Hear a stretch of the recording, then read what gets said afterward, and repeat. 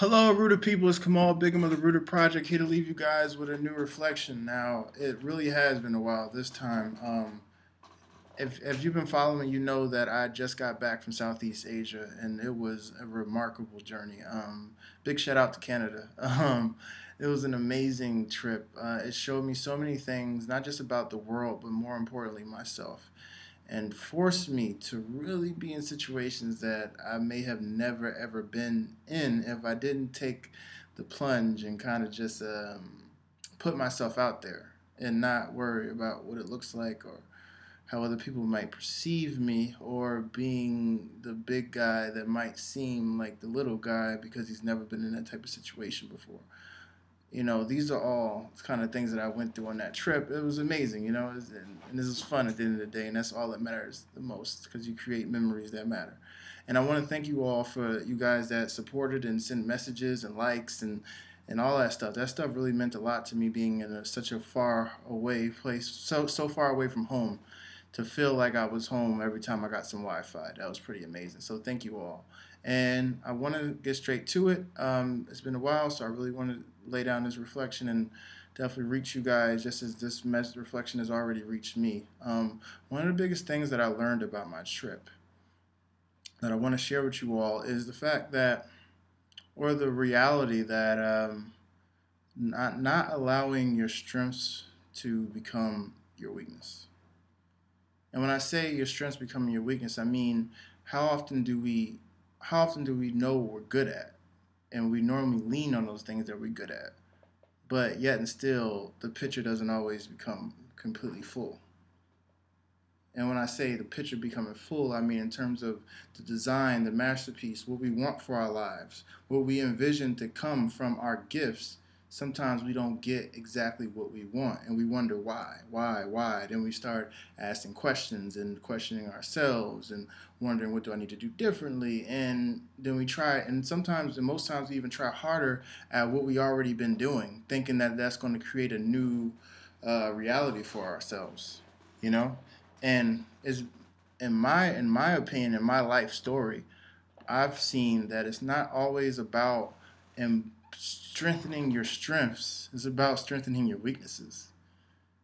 And sometimes we lean too much. Now, trust me, there's nothing wrong with being great at something and putting that in the world. That's great. That's a part of life. That's a part of self-discovery and putting yourself out there, and that's great. But I'm going beyond that level now. We're talking about you're out there in the world, you're doing great things, but now you're still wondering, why am I not completely where I want to be? Because where I was great at one point, but now I want more, and I'm not understanding what's blocking me. Okay, so in terms of that reality, I'm asking you to think about, what are my weaknesses, and how often do I really put effort into those weaknesses? Or am I just doing the same two-step that I've been doing that's worked? It's been great. I get a lot of notoriety. I get a lot of opportunities. I make money off of it. It's awesome.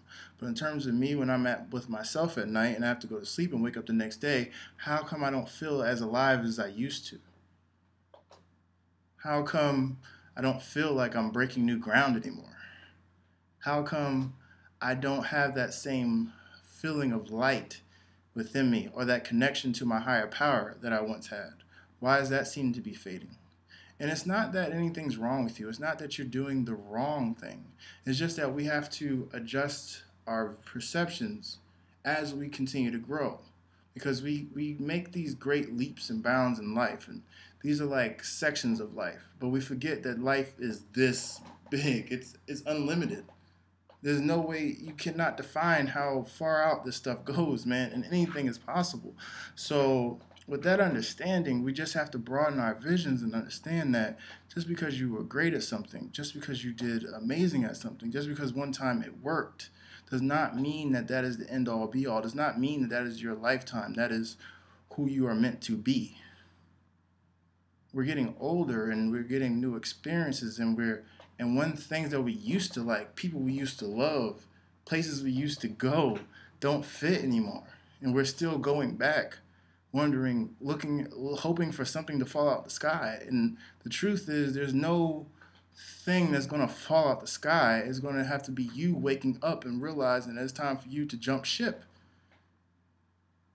And not to jump ship to just, disassociate and be alone, so to speak, but more so just to look at what is really going on in your life. Look at what you're really deciding to pay attention to. Look at yourself and say, what can I really do differently? What is my heart really telling me that I'm choosing to ignore because I'm afraid? Because I worked so hard to get here, and why, after all that work, why is that not enough? What is this new vibe or energy that I'm feeling within me that needs to be expressed and discovered? Honor that feeling because it's real. I'm here to tell you. I'm an example. I don't speak anything that I've never lived or currently experiencing. So I'm sharing these words from my heart. Don't be afraid to let go. Life isn't about holding on and control. Life is about freedom, love, and joy. And the only time we really allow ourselves to be free in the moment and really experience all that love, joy, and freedom is when we allow ourselves to be free, allow ourselves to experience joy, allow ourselves to be love. And that can't happen looking behind you or trying to recreate something that was. Because if it was supposed to be, it would be.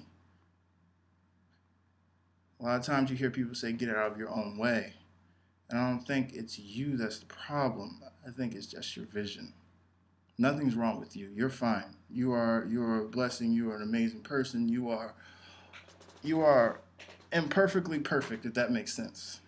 Don't beat yourself up. It's just a decision away from happening. Understand who you are, understand what you want, make a decision, and go for it.